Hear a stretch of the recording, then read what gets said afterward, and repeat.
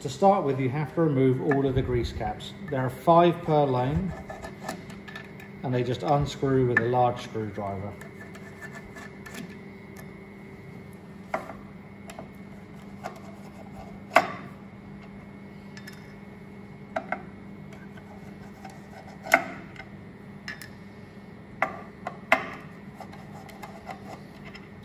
Okay, with these removed, we'll just put these out of the way.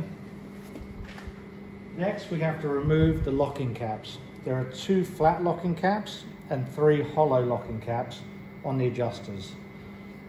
So with the ones for the magnets, we need to just undo these. These can be very tight.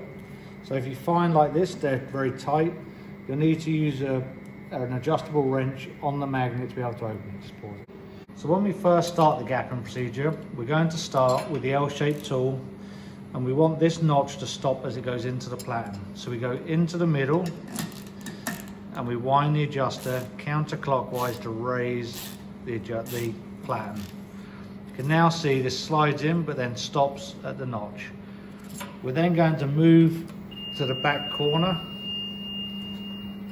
So we now come to the rear corner and we do the same. Okay, so it's just in there and it just stops. And then we come to the third corner and repeat the same process.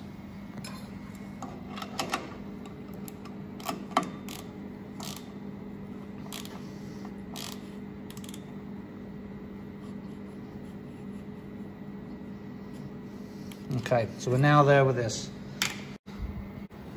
So the next step of gapping is to set the reed switches. The reed switches are used for product recognition.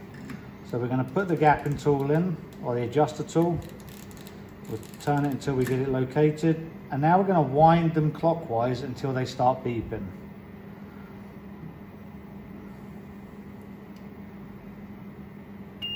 Okay, so we now have the beep. We're now going to go anti-clockwise until it stops.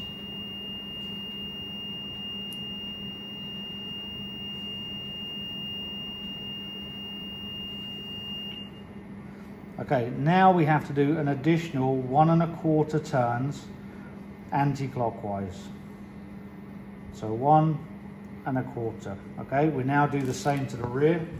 If you don't do 1 1/4 and you only do 1 turn or less than 1 turn, you run a risk of having a platen jam error.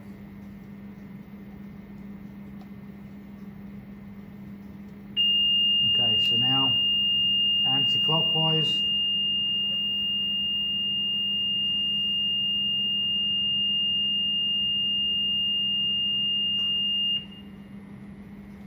One turn and 1/4.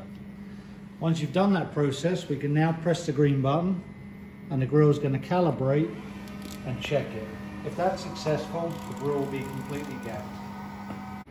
So when the grill reaches a set temperature, the platen's going to come down and it's going to perform the auto calibration. It's going to be a 3-step. You'll see the platen make 3 very distinct movements. The first movement is to reference the lower limit switch. The second movement is to reference the rear reed switch, and the third movement is to reference the front reed switch. It must activate in that order, in that sequence, or it will fail calibration. Each of those movements must not exceed 200 mils from the last position. Record it.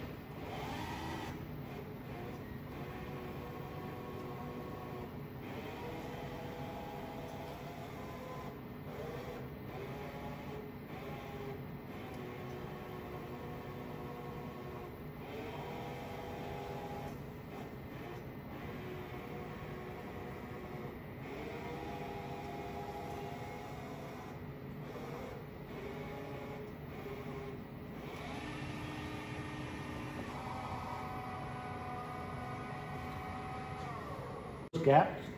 We're going to put it into standby and we're going to reinstall all of the locking caps. The locking caps are extremely important because if they're not fitted correctly, the gap calibration will not hold. What we normally find, if you fail to lock these up tight, the gapping will drift within a week. So when you put these in, it's very important you wind them all the way in and then do them up tight with either a wrench or with a gapping tool, but as tight as you can do.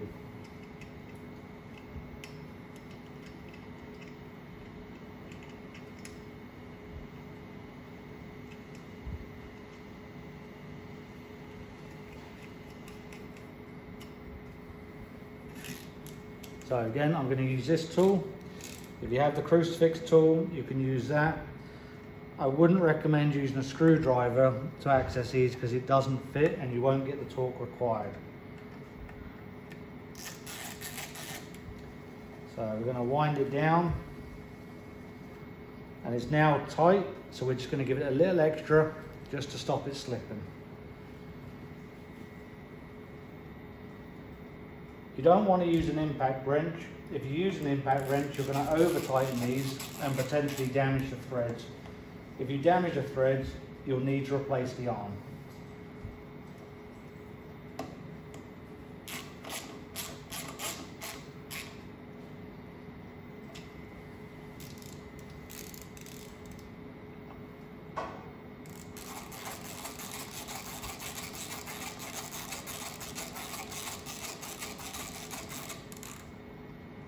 Okay, so that's the adjusters installed. Now we're just going to do the magnets. If you have the newer style magnets with the aluminum magnet, you'll need to hold it with a wrench. So you put your wrench or your adjustable spanner, you'd put it into here and you would hold the magnet.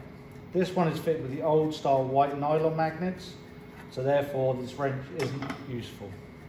So I'm just going to put my finger there just to hold it to make sure it doesn't move, and then give it lots of torque to ensure it doesn't come loose, and then repeat the process on the back. If you can't fit the locking caps, you may need to adjust the way the grill sits via the reed switch or via the rack. You must always ensure that you fit the locking caps. And then finally, we're just going to install the grease caps.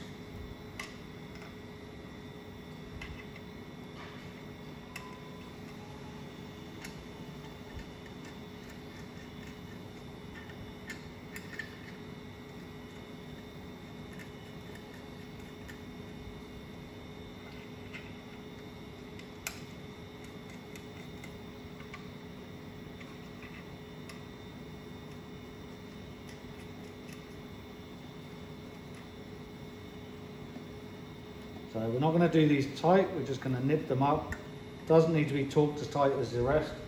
These are just a grease cap.